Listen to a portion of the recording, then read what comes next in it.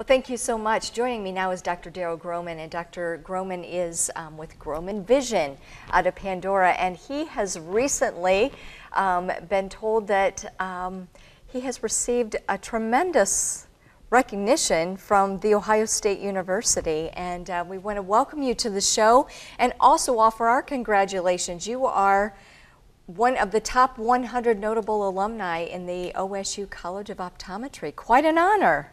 To God be the glory. It's not for my own personal recognition, but an opportunity that I'm being recognized for helping people to see a lot better, one at a time. For next year will be 30 years of private practice. Good for you. Well, you are doing his work in helping us be able to see, and it is quite a gift that you have. And so let's talk about your honor. I know that you were surprised by it, weren't you? I was completely surprised. I read over the email a number of times before it made any sense to me, and I called up the college.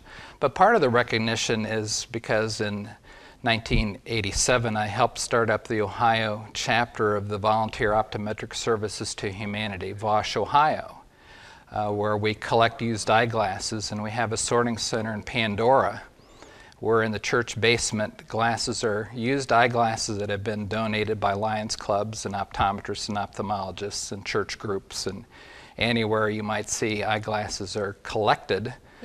Most end up in Pandora in the basement of the United Methodist Church, and without fanfare over 2 million glasses have been sorted since 1988, and we've sent out 42 missions, and I've been on 12. Wow. And to help people to see better in different places around the world, in Latin America and Africa and India and Eastern Europe. It's been an awesome opportunity to help people see better. Well, we're going to bring you on later to talk more about that ministry, but I guess I kind of want to take you back when you were a child and how you got into optometry. What was your calling to this field?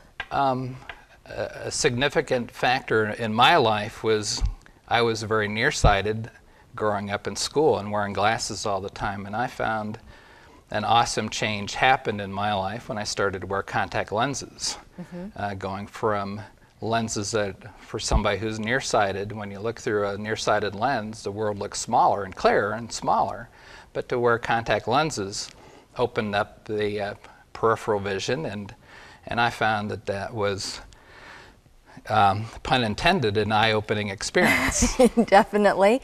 And you know, there are so many children who do wear glasses, need to wear glasses, and so, but it takes smarts in science, takes a lot of you know, hard work and math too, I'm sure. So what made you choose Ohio State?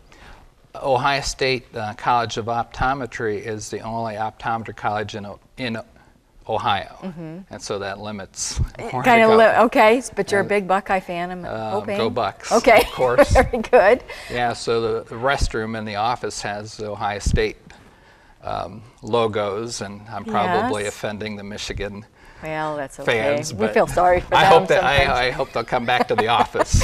Exactly. So. Your job must be so gratifying, though, because as you have your own personal testimony about your vision, you know, your vision, and I can say this because I am legally blind without my contacts and glasses. I so treasure and value my eyesight, and without it, I know that my life would go on, but it would be different. Vision is a key factor that's not well understood even in the 21st century. We're shown the model of the human eye from 5th grade through professional schools in any area of interest with the developing human being. But what's usually missing from that picture of the solitary eye that shows the structures, the cornea, back to the retina and all the parts, is what's rarely shown as the second eye, the second eyeball. Okay. Because what's typically not thought is that the two eyes don't typically work together in tandem.